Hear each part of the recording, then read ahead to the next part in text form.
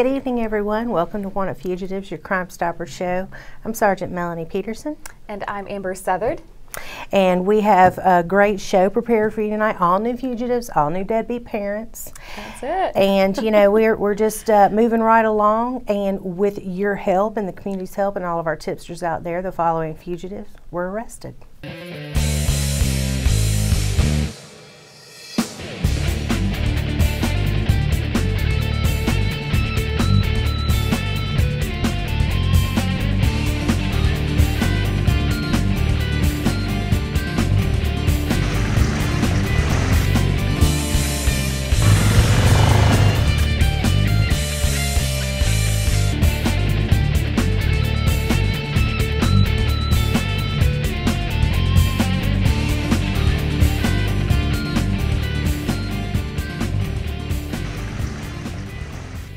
Welcome back. Well, before we get started, of course, we always, each time we put out a new show, we always thank our tipsters. But for those of you that have never provided a tip to Crime Stoppers, we want to tell you the 3 easiest ways to do so. Remember, the great thing about Crime Stoppers is that it's 100% anonymous. Yes.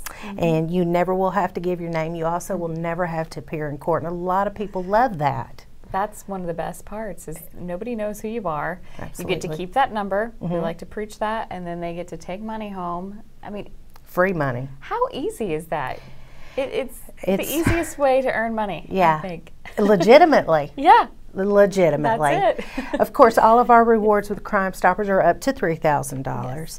And again, like we were saying, it's anonymous, folks. So I can't tell you if you know the location of a wanted fugitive or information on a crime that has happened or a crime that you know of that a person may have repeated. You know, burglaries, break-ins, stolen vehicles, it doesn't matter. We want to know about it. Narcotics as well. Our first and most common use, of course, is our call center, 433-STOP or 433-7867. That call center is 24 hours a day, 365 days a year. It's always open, never closes. So you can call that number. You can also go directly to the Gulf Coast Crime Stoppers website at gulfcoastcrimestoppers.org. And our most favorite way, using that app. That's the app. It's p3tips.com. It's the easiest way to communicate. If you want to take a picture or video, you can upload it. And it's just so user-friendly, and you can use it on your Android or your iPhone device, and it's right there in the App Store. You can look it up, P3 Tips, go check it out, look it up, and you get right on in there. It's right on your phone. Yep. You can communicate right from it. You can take pictures if you're out and about in town, you know, maybe in a grocery store somewhere, downtown walking, and you're like, you know what, I think I saw Sergeant Peterson and Amber talk about this person. I think I've seen them somewhere. Maybe it was the Wheel of Fugitives. Maybe it was Wanted Fugitives. Maybe you just saw them on the Escambia County Sheriff's Office Facebook page or the Pensacola Police Officer Facebook page or Crime Stoppers Facebook page. We got so many ways of getting you out there. That's right. A billboard. Kiosk. I mean, we're everywhere. The list goes on. But somebody looks familiar. You can take a picture and submit it there, and then let them do their work. They'll check it out for you. They'll see if it is. Let them make contact. That's what law enforcement's there for. So they'll make contact with that individual and make sure it is or it isn't, you know, that person. There's a lot of doppelgangers, that's what they call them. Yes, and they are, and it happens. It happens, yeah. But, you know, we ultimately will make a good identification as long as the information that's provided by you helps us do that. And just for instance, just last week alone, the board met, and $3,500 worth of tips were approved. And that's a lot of money. It was one of the thickest folders we've seen, and we also discussed that board meeting wanting to kind of preach a little more about the number that you're assigned. Absolutely. And that. Folks, if you don't hold on to that password and you don't hold on to your tip number, there is no way for you to follow through with that reward. And we want to preach. Once we let you know that your tip is good, go get your reward. It's sitting right there in the bank. Where they tell you to go pick it up. I mean, you're in constant communication with the tipsters. They know where it's at. Go get it. It sits there for about 30 days. Yes. We want you to have it. Yeah. If it exceeds 30 days and the reward was not there, contact again. You can go online under your tip number, contact me. It's anonymous. Let me know that, hey, my reward wasn't there. If it's expired past the 30 days, we reissue the check. After 90 days, you've disqualified yourself. The reward itself has expired. And we run into that a lot. People will say, well, I didn't get my money. Well, because they probably lost that number. Absolutely. We don't know who you are. I mean, you just can't go around giving money to whomever. It goes by a system, or they let that 90 days expire. And we were also talking about the student Crime Stoppers. They've been doing so well lately that they've got the program out in all the Escambia County schools, and they've been contacting through there. And gosh, you're just giving out rewards left and right through that, but absolutely, a lot of them aren't picking them up, and we don't know. Sometimes people just want to be good citizens. You just want to. We're not going to begrudge you that. If you don't, if you're not interested in the reward, then that's fine. But again, Amber and I constantly want people that have cooperated and helped us by giving tips. We want you to have the reward. Yeah, it's there. We do. We want you to have it. It's I just think it's more of an incentive, and that good old-fashioned free money, and it really, truly is free. Beach season's coming up. You might need a new beach chair. You might need a new bathing suit, some sunscreen, an umbrella. Absolutely. I mean, you can think of so many things that you might need to get this year, make it new, trade it out. Yeah. That salt water got to last year's equipment. You Exactly. need some new equipment. And what better way than to use that Crime Stoppers money and replenish that and have some nice beach days out of it. That's right. So with this week's fugitives, remember everybody, these fugitives are wanted. They have been verified with active warrants and active civil commits as of February the 19th, 2019. And again, if you spot somebody, call Crime Stoppers, keep them 2 numbers, and collect your money. First wanted fugitive of this evening is Michael Cartledge. Michael's 42 years old. He's wanted for burglary of an unoccupied structure. He was unarmed during this burglary, and he has a bond of $4,500. So he just walked up into somebody's place. Decided he was going to just invade somebody's privacy and take their stuff. You can't take what's not yours, Michael, Absolutely. And we would think by your age you'd know that. So we'd hope at this point in time you'd do the right thing, turn yourself in. Yeah. If he doesn't, somebody else will. Absolutely. They'll get that money. Nicholas Depew. Nicholas is 36. He's wanted for burglary also, as well as grand theft. And Nicholas has a bond of $20,000. Y'all keep in mind out there, if you're even contemplating wanting to commit a burglary, think again. It's a 2nd-degree felony, folks. Look at those bonds. Yeah, grand theft is a 3rd-degree felony, and these carry substantial prison sentences as well as fines, and it's just not worth it. Not at all. Whatever's going on with you, think real hard about it. But if you know where Nicholas is, think about calling Crime Stoppers. That's it. You know how to get a hold of us. That's right. Our next wanted fugitive is Jermon English. He's 45. Jermon is wanted for removing traffic violations. He has a driving while license suspended. This is his 3rd offense.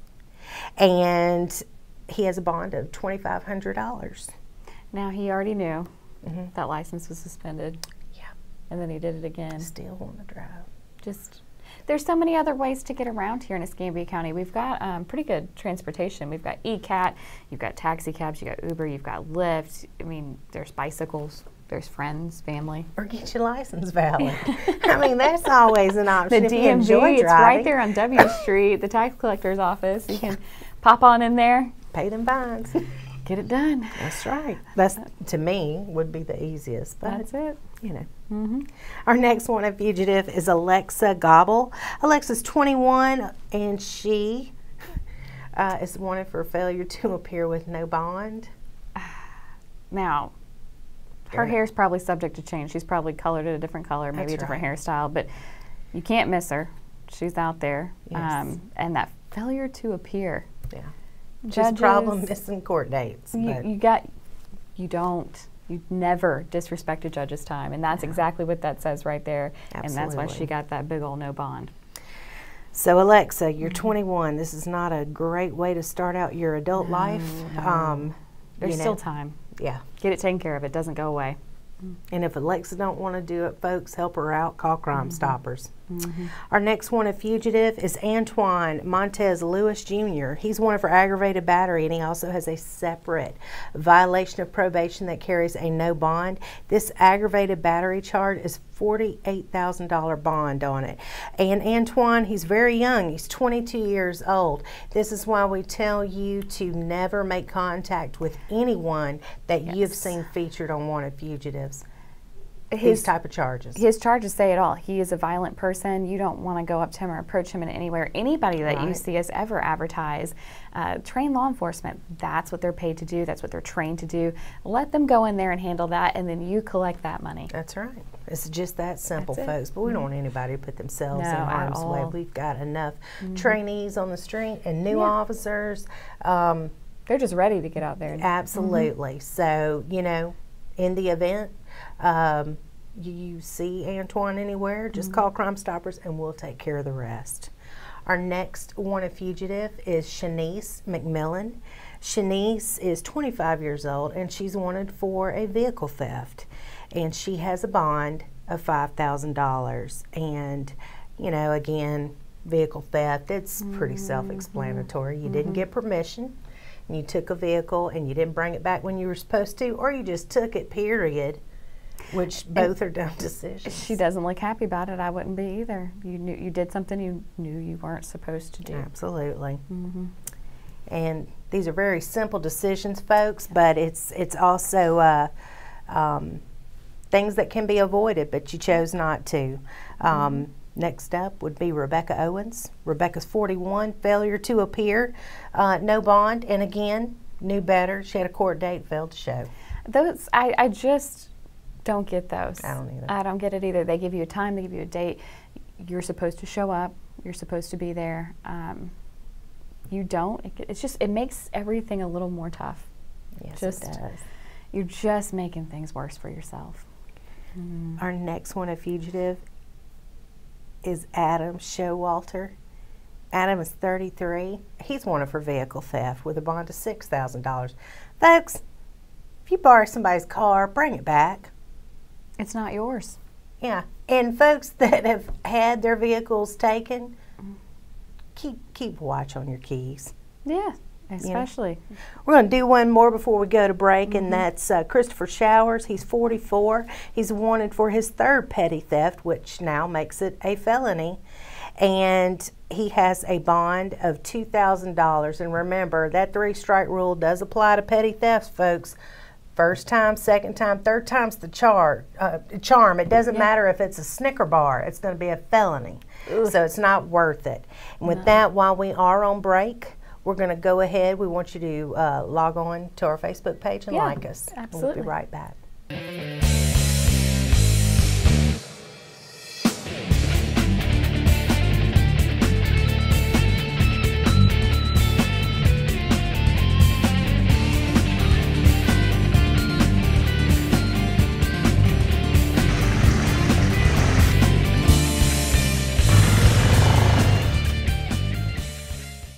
Welcome back, everybody. Well, we will go ahead real quick and get through the wanted fugitive list. We still have our deadbeat parents, and we've got some upcoming events that we want to tell you about. So our next wanted fugitive is Cordero Lamonte Silas. He's 32. He's wanted for aggravated assault and burglary, and Cordero has a bond of no bond. No, he doesn't have a bond. That's it. Yeah. Nope. Well, and again, I guess with that aggravated assault and burglary, I mean, he sounds pretty dangerous. Not to be such a young man. I mean, clearly he is young. He's got a baby face. Bless his heart. Like that's sad. That always breaks my heart when you see him, you know, that young. Definitely, some better choices could have been made. Yeah. Hopefully, he will eventually. Straighten up and get his life on track. That's what we can hope for. Our next wanted fugitive is Chris Allen Thompson. Chris is wanted for vehicle theft. I tell you, burglary and vehicle thefts, they've been the trend. There's a trend today, and I like how they threw that 27 cents on his bond. Yeah, clearly this was the amount of the vehicle, so I'm and That's interesting. Bond amount there. Bond amount. Chris is 35 years old, and again, he's wanted for vehicle theft. Could have been avoided. I'm not really sure of all the details, but that was a horrible decision. So if anyone out there knows where Chris Thompson is, please contact Crime Stoppers. Let us know. Absolutely. And our final wanted fugitive of this segment is Jessica Lee Van Slyke. I think I'm going to say it that way. Yeah. Jessica's 32 years old. She's wanted for failure to appear with no bond. And again,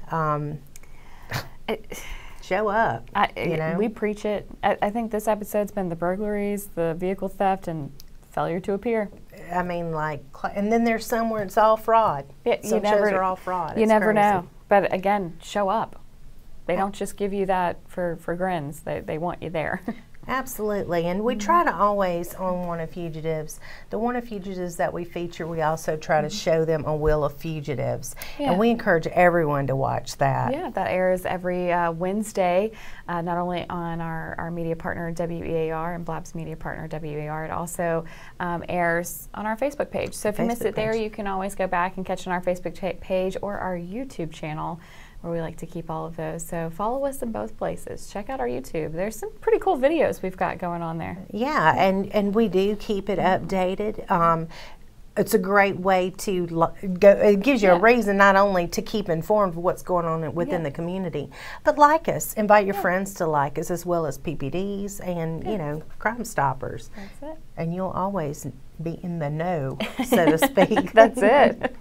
All right. Well, this is where I turn it over to my co-anchor, I guess. That's what we call, each other. And she's going to take it away. Yep. So we've got our deadbeat parents coming up. So let's go ahead and jump on in. We've got Christopher Ball. He's 49 years old with a purge amount of $620. He does not look happy. No, I just looked up and caught that glare out of the corner of my eye. I mean, I guess it's almost like he's looking at the purge amount. It is. It is. But he did that. He didn't pay. That's right. And that's it. So you need to start paying that, Christopher. You've got kids that are needing that money. Absolutely. Give them the sideways look. Then we've got Joshua Jamal Bell, 35 years old, with a purge amount of a little more than $1,200. And this isn't our highest purge amount on this episode either. That number is just going to keep creeping up. I hate to tell Joshua it's how it works. So start paying on it, get it down. If you're having problems, we get it. I say this every episode. People come on rough times. I understand. We've all been there. We've all had issues with money at some point. I mean, absolutely. We have all been there. If you're human, you have. It's just a thing. But you know what? That judge doesn't know that unless you're communicating. So please communicate that with them, and maybe they can help you with that purge amount. Exactly. But if you don't say anything, you end up on this show, and that number keeps accruing. Then we've got Mitchell Eddins, 38 years old, with a purge amount of $820. He's got that look, too. I don't know what that's about today. Then we've got Stephen Fogarty, 58 years old, with a purge amount of $820. Come on, Stephen. At 58, really? Mm-mm. You know. Yep. You need to do what you need to do. There are no words for that. There's not. Pay it for your kids. Then we've got William Graham, 44 years old, with a purge amount of a little more than $1,000. But again, there's when I see these numbers, I just think of the kids. Yeah. Here we go. Guy Harvey, 49 years old. He's just as shocked as I am. That's not Guy Harvey. Right. That is not. No. That's not the Guy Harvey we know. But this Guy Harvey, unfortunately, does have the highest purge amount in this episode. And some active warrants out there. Wow. Yeah, so get them taken care of. I mean, again, like we always say, call Crime Stoppers. Deadbeat parent alone, civil commit. Start you out already. $150. Boom. Guaranteed, right there. Right there. That's it. And then if, let's say, hypothetically, Guy Harvey is caught in the act of something else, he has, or drugs on him or anything like that, that'll be more charges, and that amount just climbs from there. So that's kind of how it works. That's why we can never guarantee a certain amount. We always say up to $3,000, because we don't. If we could tell the future, then we wouldn't be looking for them. We'd already know where they're at. We'd know where they're at. In our crystal ball, checking it out. Our next one is James Hayes, 34 years old, with a purge amount of a little more than $1,000. All right, James. Yeah. Then we have Harold Hine, 40 years old with a purge amount of $570. He looks serious. He needs to get serious about that purge amount. Absolutely. And again, like Amber was saying, it's pretty clear. If you do fall on hard times, folks, contact family court. Step up, be responsible, save yourself a lot of issues down the road with a balance that just will continue to go up. That whole, if I can't see it, it can't see me, that's not realistic. We're not children anymore. We know that doesn't work. You can't just turn a blind eye and act like it's not happening. It is. The paperwork's saying it is. That purge amount's going up and saying it is. So things are clicking, letting you know that it's not going away. No. And I tell you, I do want to mention this because, I mean, that wraps up our deadbeat parents. But we do want everyone, again, to watch The Wheel of Fugitives, watch Wanted Fugitives, keep your eye out. But we had the funnest time with our CLIA class, our Citizens Law Enforcement Academy. They are a fun bunch and love to spin the wheel, and we love having people join Citizens Law Enforcement Academy. We're right in the middle of one right now, but we'll have another one starting up soon, so you can always follow us on our Facebook page or on our website to find out when those dates are coming up. We'll let you know on this show. We'll get it out there every way we can to let you know. But the cool thing about that class is they get to learn everything about their sheriff's office. Yeah, there's a little bit of this, a little bit of that. Yeah. From the different units to the actual history of the sheriff's office, which I even learned something. Yeah. When I was attending CLIA as a presenter. So it was really neat to kind of get some back history on the department that I had no idea. It's pretty cool stuff. We are pretty cool and here. You might get a chance to actually spin the wheel, and I get to see your face on Channel 3 and on our Facebook page. It's pretty cool. They love that opportunity in class. Do. They do. Everybody loves to spin the wheel. They want to know. And I think they honestly thought that we stopped it. They found out real quick that we did not. The wheel selects. Absolutely. It is the wheel's choice. We have nothing to do with it. And even sometimes we crack ourselves up because it'll pick the same person 6 times, and that is just, it's meant to be. Yeah. It's a sign. When the wheel wants you, it will get you. That's right. And then before you know it, you're on the digital billboards, you're all over social media, and you're like, oh, please take me down. Yeah, nowhere to go. Exactly. But we do have, like I said, the Citizens Law Enforcement Academy. We're in the middle of one right now. We'll have another one coming up. We do have other events that are coming up. We've got our Cops and Kids. That's going to be on March 9th. That's a Saturday. It's at Ashton Brosnanham Park, and it's from 10 a.m. to 2 p.m. Such a fun event. They'll love it. Kids will love it. It's so fun. There's a free picnic, hamburgers and hot dogs. They're served out there, free drink. Not to mention our canine units out there. They're doing their whole demonstration. We've got our crime scene out there. They do coloring with the cops. So they get the coloring books out, and the kids can color. There's a lot of interactive displays. They get to chase a suspect through bales of hay. They're fast. They are, and it's fun, but it also shows the kids out there that when they need somebody, when they're in trouble or anything, that first responders are there. That's right. That they can come. That we're not strangers. We're not people to be afraid of. If you see somebody in a uniform, it's a good way to teach your children, hey, these are the people you approach. You lose mom and dad or grandma and grandpa in a crowded place. You see somebody in this uniform, you go find them. Go to them. So it shows them a different side, because a lot of times they see, if they have experiences with law enforcement at a young age, it's probably not the best. It's probably, mom or daddy's getting pulled over in traffic, that's never fun, or anything else that's not really great experiences. So this is something that they get to see a whole other side and that good experience with law enforcement. So come on out, visit us. Cops and Kids, March 9th, Ashton Brosnanham Park from 10 a.m. to 2 p.m. We'll be out there. That's right. It'll be always. We'll have the tent, giveaways. It'll be nice. A good day. So hopefully it's pretty that day. And what I like about that location, they do have that awning. So if there's a lot of, you got your little ones out there and you're like, oh, it might be a little hot or the sun's out, there's some place to get some reprieve from it. But hopefully it's a nice breezy day. We'll pray. It's Pensacola. Even when it's supposed to be winter, it's really summer. I know, in February I'm wearing shorts and sweating. Or in the middle of a thunderstorm. You just never know what you're going to get here. That is true. And then we have our Safety in the Place of Worship. That's March 26th at 5:30 p.m. You can always sign up for that on our website at escambiaso.com. Now that's going to teach you, any kind of religious group that you might be a part of, or any kind of church or synagogue or anything like that you might attend. It's just a good way to come and learn how to make that place a safer place. So when you're there, and it's just like it says, when you're there worshiping and doing your Sunday tradition that you feel you have a safe place to go. So to learn more about that, you can always email us at pio@escambiaso.com or visit our website, escambiaso.com, to learn more about any of the events we talked about today. Well, and before we go, we do want to thank our viewers. We appreciate the support in the community, and I hope everybody has a safe week. If you see anybody, you be sure and call Crime Stoppers, and we'll see you back. See ya.